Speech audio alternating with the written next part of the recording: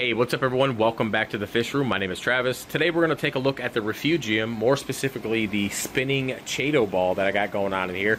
As promised a couple months ago, I told you guys that I would show you and give you more of an update on this once it grew in and figured out the whole spinning thing. Now, with that being said, you might be wondering, why is it spinning, how is it spinning, and why did I decide to do it in the first place? Well, first and foremost, the issue without it spinning, basically with it just kind of sitting in the refugium, it was sitting at the surface and the macroalgae wasn't growing completely around it. There was a lot of dead spots, or really like dark spots or light spots, just indicating that it's not getting proper lighting.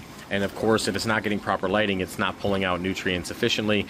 Now, with that, it was also getting stuck in the overflow. You guys can see here, even with the screen on there, when I had one, it would just kind of get stuck on the overflow. It was getting caught up and getting stuck over here, getting in behind the PVC. It was just kind of a mess, a matted mess that kind of collected detritus, and yeah, I didn't like that. So, figured I'd try something differently. Now, the spinning, basically the idea behind it is to get the entire Chaeto ball exposed to light. If it's all getting exposed to light, it's of course going to grow, and it does. It grows pretty well. So when it comes to spinning, you're probably not going to be able to see it, but I will put some pictures up and some links to the stuff that I use. It's all basically a MaxiJet 1200 with a couple 3D printed parts. You can find them on my website. It's going to be the screen as well as the 6-inch flat nozzle. Basically what I did is I just put those parts on there, suction cupped it to the back. You can probably see right here. And what it does is it pushes flow this way, the bottom, okay? And then I have my input here from the chiller.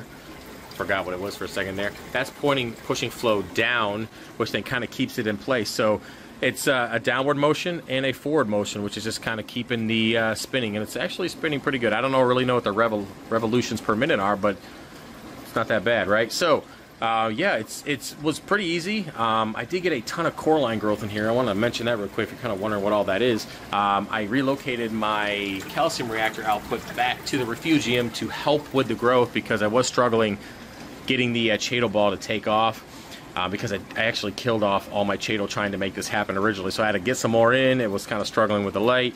So I added the lower pH CO2 filled water in here, and it really helped grow it out. So yeah, it's cool. I like it. Nutrients are stable and looking pretty good in the reef tank. Per usual, as you guys know, I am definitely a refugium guy.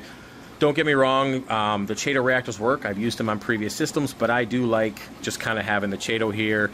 And I don't know. I can't explain it. Maybe it's just an old school kind of thing. I don't know. I'm not that old.